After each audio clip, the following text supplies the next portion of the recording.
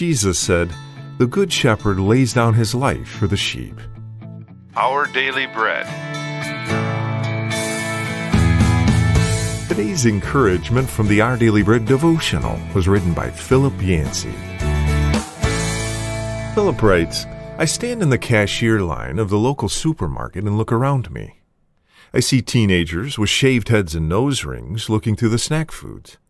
A young professional buying one steak, a few twigs of asparagus, and a sweet potato. An elderly woman pondering the peaches and strawberries. Does God really know all these people by name, I ask myself? Do they really matter to Him?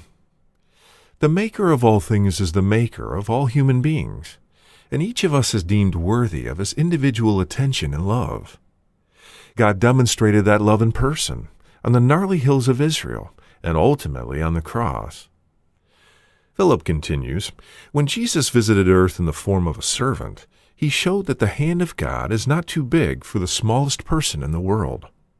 It is a hand engraved with our individual names, and engraved also with wounds, the cost to God of loving us so much. Now when I find myself wallowing in self-pity, overwhelmed by the ache of loneliness that is articulated so well in books like Job and Ecclesiastes, I turn to the gospel accounts of Jesus' stories and deeds.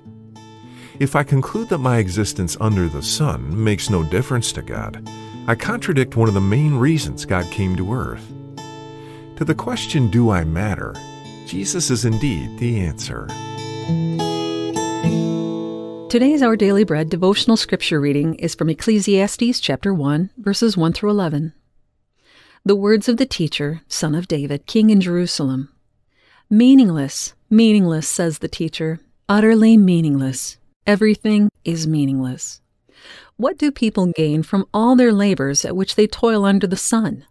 Generations come and generations go, but the earth remains forever. The sun rises and the sun sets and hurries back to where it rises. The wind blows to the south and turns to the north. Round and round it goes, ever returning on its course. All streams flow into the sea, yet the sea is never full. To the place the streams come from, there they return again. All things are wearisome, more than one can say. The eye never has enough of seeing, nor the ear its fill of hearing. What has been will be again. What has been done will be done again. There is nothing new under the sun. Is there anything of which one can say, 'Look, this is something new'? It was here already long ago. It was here before our time. No one remembers the former generations, and even those yet to come will not be remembered by those who follow them." That's today's scripture reading from Ecclesiastes chapter 1, verses 1 through 11. Let's pray. Father, when we are overwhelmed by the ache of loneliness and pain, we can run only to You.